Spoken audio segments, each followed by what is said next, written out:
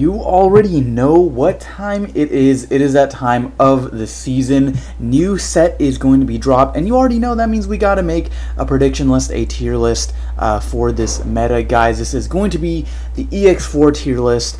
Obviously, this isn't every single deck I could have included, but I think it's a decent amount and pretty much most of the new ones. So go ahead and let me know down in the comment section below whether you agree with this list or not, whether you agree with my placements or not, because I'm always down to have a lively discussion, guys. So let's go ahead and get started by ranking these decks. So number one is going to be Digimon, and I think the big thing a lot of people want to know is this deck still viable post ban list, post EX2 Impmon going to just one copy per deck?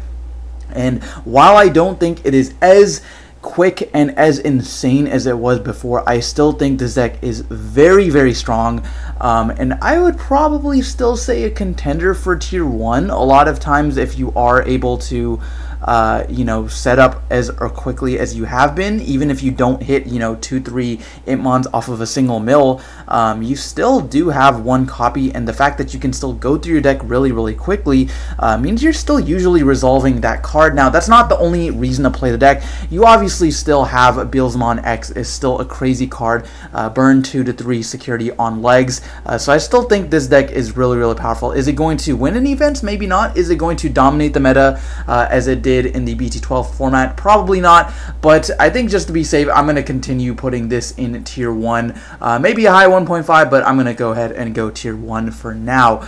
Now, next is going to be Omnimon, Alter B, or the Alter S kind of Jogris deck, the black base. This is probably one of the most fun decks I think I'm looking forward to out of the new set, just because it can do some really cool things. The way I like to talk about this deck is it's basically like what Red Purple Imperial was trying to do, like go from a rookie to a level 7 or a level 6 in one turn, which this deck can honestly do sometimes. Now, the thing that this deck isn't really good at is like the cards don't really do anything until you get to like your Omnimon, Alter S, and Alter B.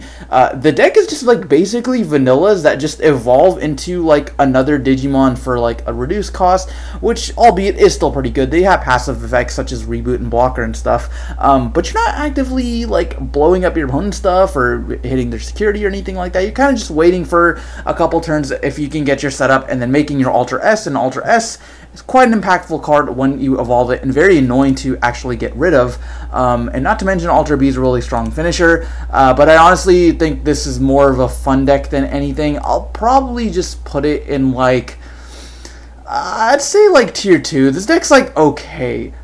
Maybe, who knows, someone will break this deck absolutely open. And again, if you can, you know, draw the right pieces, you can do some really cool things, but there lies the problem. You need way more pieces than like any of the other tier 1 decks need, I think, to do anything impactful.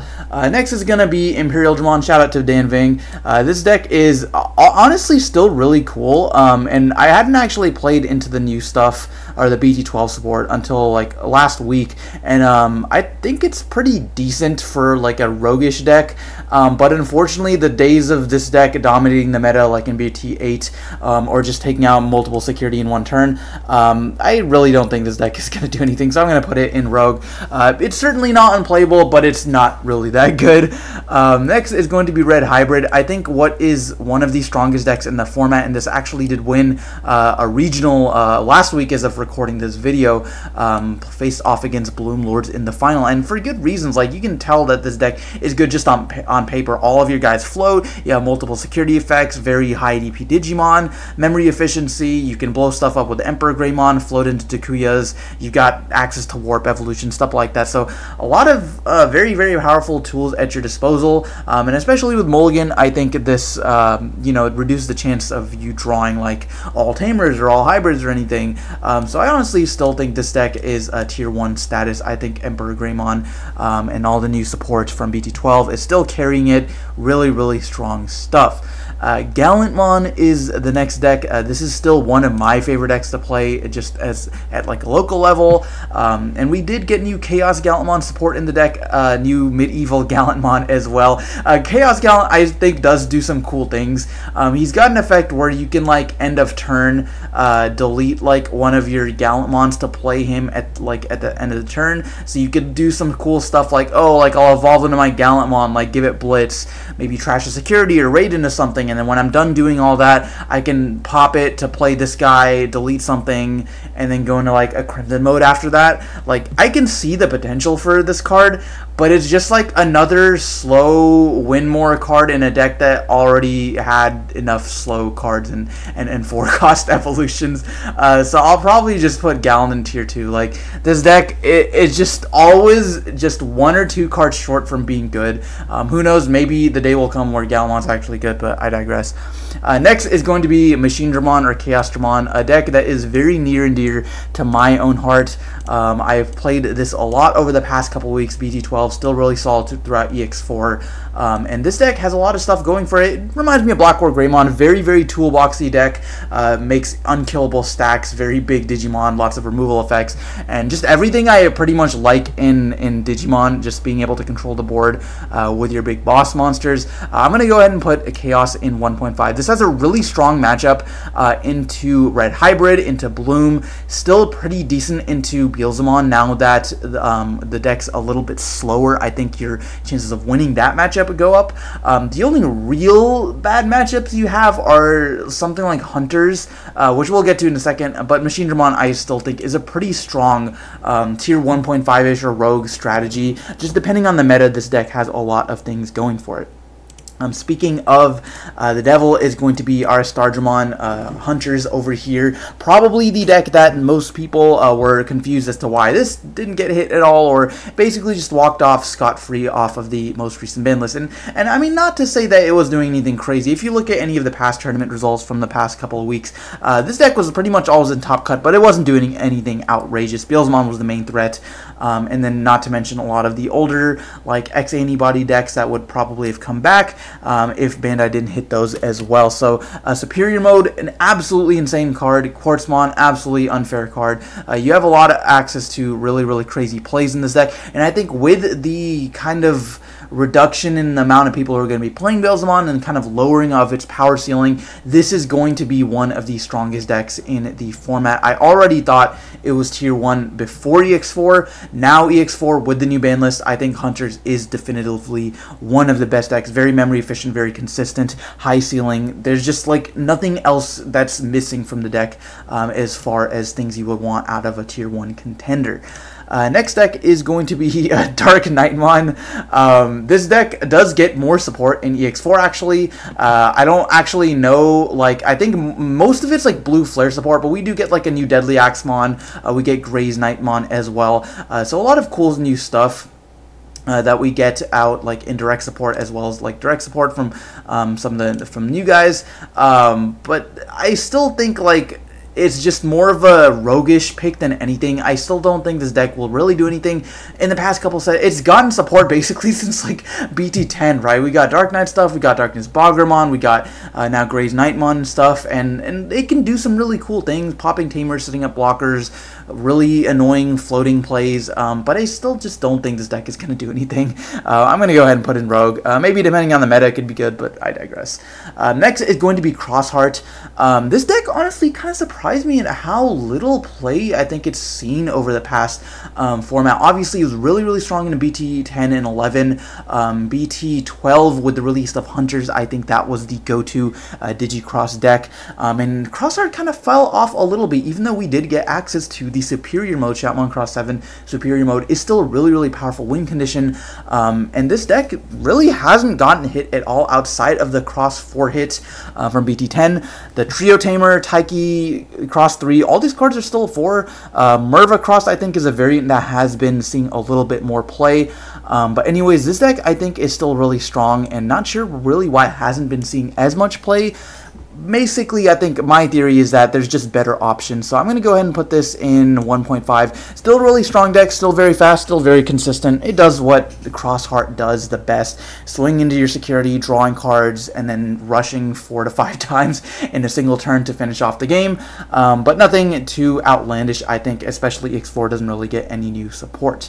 Ravemon is one of the newer decks that has been introduced and is going to get a lot more support in the coming set with BT13 being Data Squad focused, of course. But unfortunately, I think at the time being, you do get like the one line, right? You get like Ravemon with the Crow, Peck, Falcomon, as well as your Tamer actually comes out in EX4, not BT13, surprisingly. So this deck can do some cool things, like it dodges a lot of different forms of removal. You get to hand loop your opponent, I guess, but like this deck is just like not good, man. As cool as I think of a mechanic as it is, and like as good as I want it to be, while it isn't unplayable, I think this deck is like terrible. Like even BT13, I haven't tested that format, so I really can't say for sure yet. But I honestly don't even think with those cards it's like good at all. Next is going to be All-Force, another deck I really enjoy and tested out a lot in BT12. And it's still going strong in EX4. Unfortunately, your worst matchup being Hunters is pretty detrimental, but really strong into Red Hybrid, still pretty strong into Beals, being able to set up decoy blockers. Sorry, not decoy, evade blockers, being able to bounce things, getting around on deletions like Beelzemon X or the Balmon on deletion, or being able to get around your opponent's Red Hybrid on deletions, I think is really good. So I'm going to go ahead and put this in 1.5. Decent answer to a lot of the meta decks, still just a little bit inconsistent, unfortunately, and really bad into Hunters is going to hold it back, I think, a little bit, but I think it'll still see a lot of play. Like, All-Force is, again, one of those decks, like Chaosdramon, that is just, like, sneaking into top cuts here and there, and I don't think it'll ever really go away for a while. The deck is still really powerful. The Sukamon deck, does this actually get support in EX4? I don't really think so. I don't think it gets anything outside of just generic like yellow-black stuff. So this deck is still terrible. Like, I remember when King Sukamon came out and people were like, oh, we're gonna bring this back off a Hell Scythe and like turn your Black War into like a Sukamon, and it just never happens because this card is just like so conditional. It's just not good, guys. I'm gonna go ahead and just put this in the unplayable category. So next we got Black War Greymon. This deck also got indirect support with the Raid War Greymon. I decided to kind of just keep these different, just because Black War Greymon I think is still more focused on defensive plays, while War Greymon playing like War Grey X and the Raid War Greymon stuff, and more focused on spitting out your Tamers for free. Black War Greymon again is still sneaking in a top cut, still has really strong matchups I think into Red Hybrid and Beelzemon. But again, it's just a speed thing, and the fact that Hunters is here to like, Hunters low-key just gatekeeps like all of the tier 1.5 and tier 2 decks. Like, most of these decks cannot deal with the fact that superior mode just tucks you underneath like a Tamer or something. Like Chaosdramon protection for against literally everything except for that. Same thing with like your superior modes and your cross 7s. Like, you have material save, you don't care if you get deleted by an Emperor or like an option card from Beals or something. But if you get tucked, you just lose all your cards. Like, it's just really unfortunate, but that's just the way it is. Black War Greymon, I think, is going to be the same way. I think it's sitting in a 1.5 category. Really strong, but still just a little bit too slow. Merva Cross, I'm going to go ahead and represent this with Merva Cross. I think this deck is still really strong, similar to Crossheart, where it's seen a little bit less play, but the explosiveness is still there. Being able to Gravity Crush, Blinding Rays, play out a Mervamon, swing 3 times, it's still pretty crazy. Just like a little bit less consistent, I suppose, than what these other aggro decks are already doing. So I'm going to go ahead and just put that in 1.5. Galactic Bond, this deck is literally not real. We're not talking about this. Mirage Galgamon. The Galgamon deck's pretty cool. I don't think this really does anything until BT13. Honestly, as a standalone deck, I would also have to just put this in unplayable. I don't really think this deck is doing anything. Examon, I actually played against this in my recent regional runs. This deck's still pretty cool. Again, same story as like the other defensive like 1.5 tier 2-ish decks. Evade is a really cool mechanic. Big blockers are really cool. But when you spend 3 turns building up a stack only for it to get like double clustered or like Emperor Grade or like tucked with a superior mode. It's just really, really unfortunate. I'll put this in 1.5, like low 1.5, maybe tier 2. It still does some really cool things, but just not super super relevant at the moment, I think. Other random decks, I guess, per Red Purple Imperial, this deck's not real. Dorbic, this deck is like okay, I suppose. Again, it's just like there's better options, but maybe Dorbic as like a mega is pretty decent. That might see some play. I'm gonna go ahead and put it there. Bloomlord, wow, this is a deck, dude. Bloomlord, I honestly was not too, like, this was not too high on my radar. For the Ultimate Cups and stuff, obviously, the deck was just, like, built to be a mono-green powerhouse. But for regular format, I didn't think this would do as much as it is right now in set 12. So for EX4, as long as nothing gets hit, you still got access to Quartzmon. Maybe you can throw in some Alliance plays there. But this deck is still insane. I'm going to put this in tier 1. You've got just so many tools at your disposal, being able to bottom deck stuff with Hydra, suspend the field with Quartz, being able to, you know, gain a billion memory off of Bloomlord himself. And not to mention, HBD is still at 1. Bandai, if you're watching this, can you please just ban Hidden Potential discovered? That card does not need to exist. Like, this deck is memory efficient enough. I don't need my opponent to, like, Evo a Hydramon for 0 and then suspend my guy, gaining a memory, and then, like, you know, I don't need that. Like, please, just get rid of HBD. That's a side note, but anyways, Minervamon, this deck is really cool still. It's just, like, not doing... I'm going to put this in tier 2. Sorry for all you purple players. This deck's just like, I mean, it's cool. I don't want to say it's not good. It is really cool. I'm a big fan of this deck, but it's just like, maybe I'll put it like right here. It's not quite as strong as like some of the other tier 1.5 decks, but not really that good enough to put in tier 1. Jessamon, this deck hasn't really done anything for a while. Melga, I think post ban list, this deck is probably not very playable. Sure, if you high roll, you can do the same 3 to 4 damage you were doing in a turn, bounce some stuff. But against Emperor Grey, what are you doing? What are you doing against a Superior Mode or against a Hydramon, or if you hit a single option card in Beals? Again, I think a lot of these decks are just gatekeeping a lot of the tier 1.5 and lower decks. I'm going to go ahead and put Melga somewhere high tier 2. Same thing with armor. This deck is just really cool, and I think pretty decent into like Emperor Grey and Beals, but into Hunters and Bloom, yeah, you better look next time. I'm gonna put this in. I'll put this in tier 2. The deck's still really cool. Magnemon's a card. You know, Magnemon X is another card, but I doubt, like, again, they're just not really doing anything against the meta decks. Grandis with Grand Kuwagamon at 1. This deck just becomes a really bad like board control deck. It just does what Bloomlord does, but worse. This deck is like really not good, and I'm not sorry at all. I'm very glad this deck got hit. If any Grandis players are watching this, like, go lick some windows, man. This deck just deserved to be obliterated. Please, God, never put any of those cards, the Grandis promo, back to more than 1. Like, thank God this card got hit. Anyways, Mastamon, still really cool deck. We'll put this in tier 2. I'll definitely put it above Grandis. Maybe somewhere between Gallant and Ultras. I don't really know if we got any purple yellow support really, so I think you're still just doing the same thing you were doing before, hoping degrades are in your security and trying to not die against the tier 1 decks. Raid Wargreymon, I think this deck's pretty solid. I'd put it in a 1.5 category, probably right next to Black Wargrey. Really strong defensively, again just a little bit slow, but you can out most boards if you do draw your pieces. Now Blue Flare I want to talk about because this deck is pretty insane. Now why I might not put it quite at tier 1, I'm gonna put it in high 1.5. I think the access to now another named Metal Greymon that does pretty much what you want it to do. It's a 3 cost with rush, material save, all that good stuff is really insane. The new Nene Kiriha is really crazy. Grey's Nightmon not so much, but like you do get a lot of really cool support. So I think Blue Flare is going to be a sleeper deck, or maybe it'll just skyrocket to tier 1. But from the testing I've done, this deck is pretty insane. It can definitely hold its own, but again, just being able to deal with these 2 decks is the problem. Dragon Links, this deck's not real. Setcon, this deck is...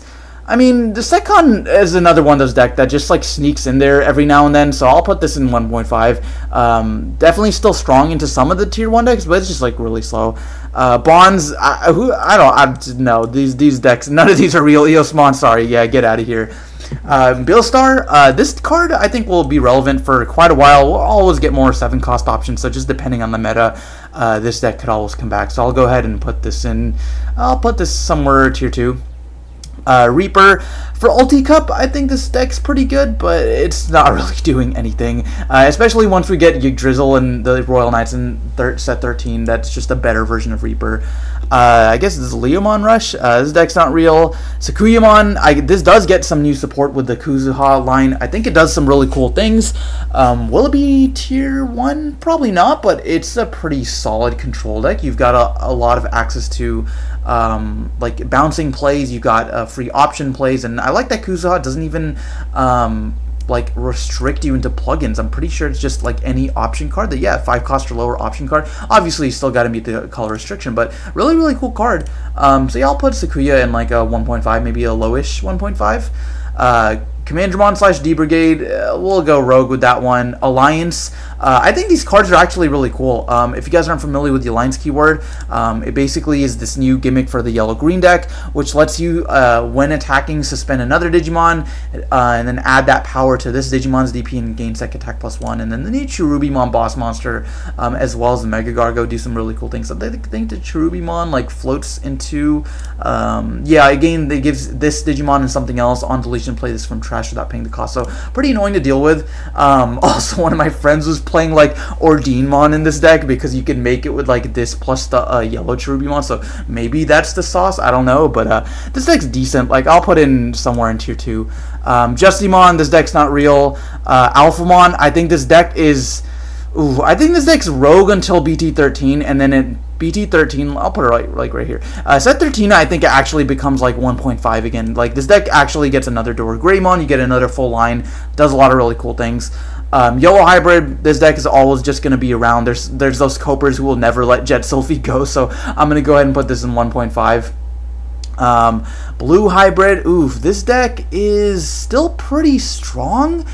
I think it's probably better than a lot of the tier 2 decks, but is it really 1.5? Maybe not. Let's put it like high tier 2. Like this I think this topped like an Ulti Cup or like a regional like a while ago in Latam. Correct me if I'm wrong, but this deck was like doing something. But I don't think it's enough. Like, Blue Flare is just like better at what it does. Green Hybrid, as much as I love this deck does not exist. Now for just the last one, I'm just gonna leave these 3 options that are a little bit redundant. We already talked about Red Hybrid and Bloom Quartz and Blue Flare. The last deck I did want to talk about, save the best for last, is going to be Shine Greymon, guys. We got Marcus in the game now. We got the BT12 Shine Greymon. We got Shine Greymon Ruin Mode. This card is the reason to play the deck in set 4 or EX4. Now this card is really insane. Being able to have a global minus 5k or a global minus 10k effect is pretty insane. Being able to basically stun your opponent from bringing anything out of breeding or playing anything new in fear of its dying. Is this deck good? No. This deck is terrible, man. Like, I've ran a lot of sets with Shine Greymon. Trust me, I tried to cope with this deck as early as possible, and even as good as Ruin Mode is, like, you can steal games with that card. But the deck itself is just like, it does not do anything, man. Like, your best play is like Marcus evolve into Rise Greymon, gain a memory, like get the recover off the Marcus dying, or like go into Shine Greymon, get 2 checks, like kill something with the Shine, and then Ruin Mode. Like, those are some strong plays, but the deck is just slow, inconsistent, and doesn't have like a win condition yet. So I would just say it's a pretty strong tier 2 contender at that. But guys, with that is going to do it for this video, and this is going to be our tier list for the EX4 meta. A lot of you guys have told me in past tier lists that I kind of put too many decks in tier 1, and I definitely do agree with that now going back through it. So I try to just limit this to the, I think, most effective tactics available, the meta decks, the powerhouses, the decks that are going to be seeing the most representation, and the really that are really strong into basically everything else. 1.5, again, gate kept by a lot of these decks, but these have the potential to be competitive. Might top a regional here and there. Rogue, maybe depending on the meta, these could be played, and then unplayable speaks for itself. But guys, let me know down in the comment section below if you agree with my list. Thank you guys so much for watching, and we will see you next time.